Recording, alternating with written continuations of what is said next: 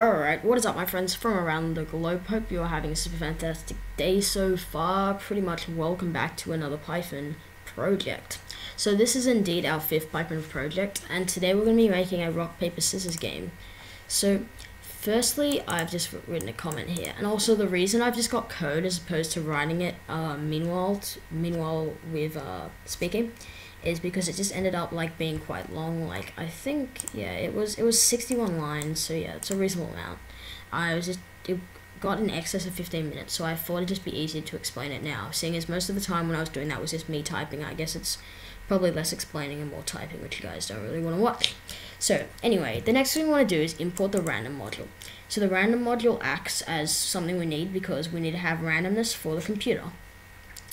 Next, we need to set the user score variables to 0 and the computer score variables to 0, because this is how many points the user and the computer have to start the game. Next, we have the in-game variable equals true, and the reason we have this is just because in-game equals true. I figured I'd put this in there for you guys if you wanted something to do with it, just because you want to like have another loop ask, do you want to start playing, etc. I just put that in for you guys.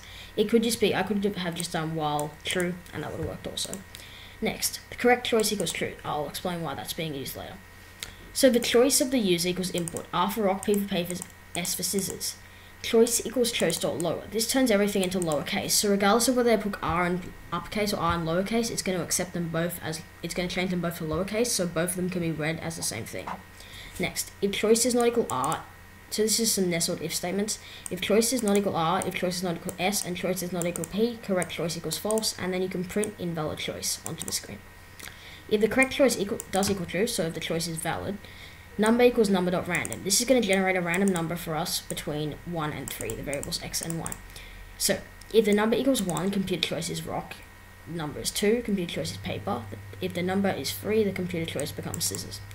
And then we just have some basic logic to see who wins. So if the player's choice is R, computer choice is scissors, then the user score plus equals 1, so the user gets a point.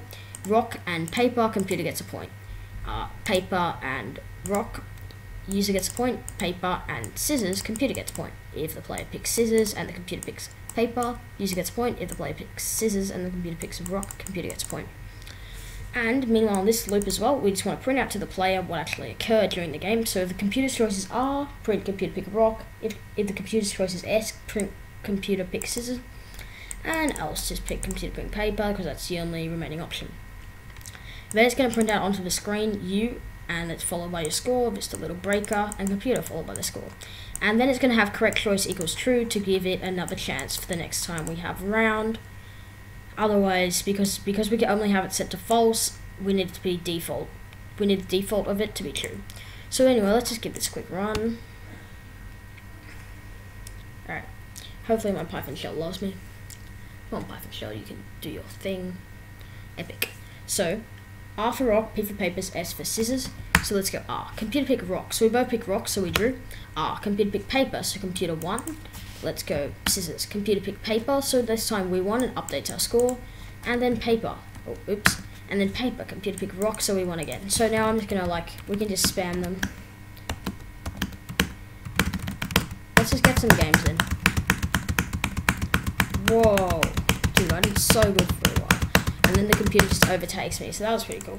So after simulating a couple games, we can see this is what happens. It became 15-all after a couple games. So as you can see, it worked out pretty well. And also, if you do an invalid choice, like just an irrelevant stuff, it will say invalid choice and ask you to pick again. So anyway, the source code will be in the description if any of you guys want it, just to copy paste straight into your shell. And anyway, I really hope you did enjoy that video. It was super fantastic fun to make. Thank you once again so much for watching this video. I really hope you're enjoying all these Python projects I've been making lately.